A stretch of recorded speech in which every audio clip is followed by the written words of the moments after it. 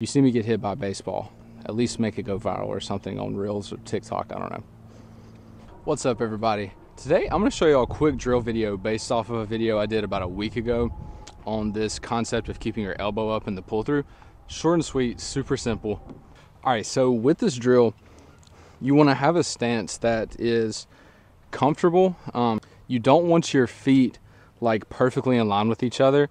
I don't want you to be that closed off, but I also don't want you to be like in a fully spread out, just loaded position either. Somewhere that's just a happy in between, like you're balanced, but you're still a little bit closed off. And then what I want you to do is coil your shoulders. And when you coil your shoulders, make sure your hand and your arm is in a little bit of a downward position. Nothing crazy, like too high, low, or whatever, anything like that.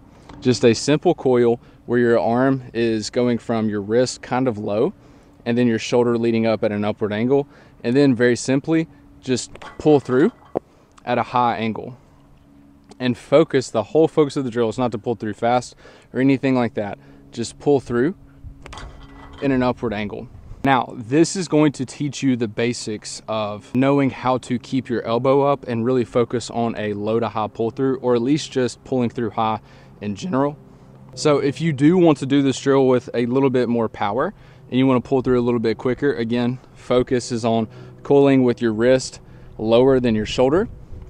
You can pull through a little bit harder, but make sure that you at least follow through afterwards, as always, to prevent injury. So I'm a little bit nervous right now. There's a guy practicing baseball on the other side of the soccer field, and he's hitting the baseballs this way. So if you see me get hit by a baseball, at least make it go viral or something on Reels or TikTok, I don't know.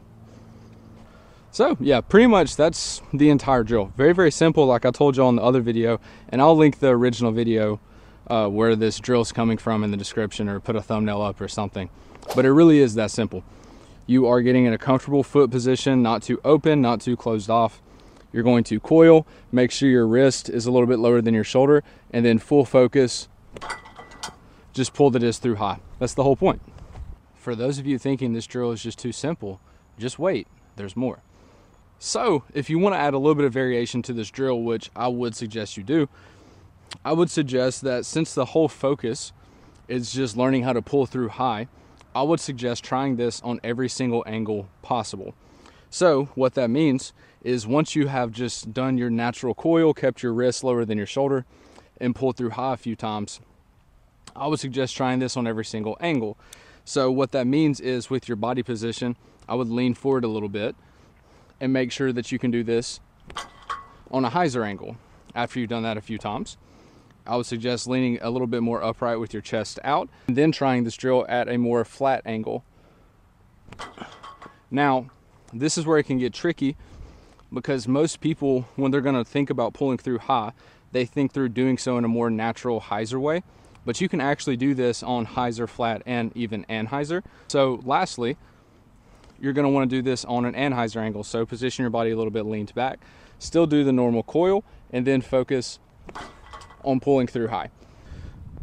And I know you're probably thinking like, well, Jordan, if I try to pull through high when I'm trying to throw flat or even anhyzer, isn't that just going to make me throw nose up? And I know that it feels that way, but it actually won't happen if you do it properly.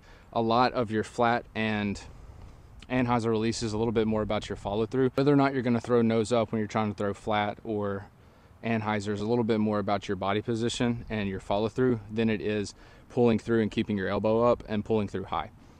If this is a little bit too advanced and you just want to stick to focusing on just that motion, not really caring about what angle it's thrown on, you can just coil, pull through high, and learn that concept this way. Like I told y'all from the video, super simple concept. I hope it helps. If you have any suggestions on maybe some drills that you do that help you learn how to pull through high, or if any other kind of drill suggestions or things that y'all might want to see, just let me know in the comments. I'll do my best to get videos like that out. So it really is that simple. Hope y'all enjoyed the video. Do this drill. You can throw as fast as you want when you're doing this, but if you do throw faster, just make sure you follow through to prevent any kind of injury. Hope y'all enjoyed it. I'll link the video where this concept and this drill came from in the description. If you haven't already, subscribe to the channel. As always, love y'all, stay snappy. See you in the next one.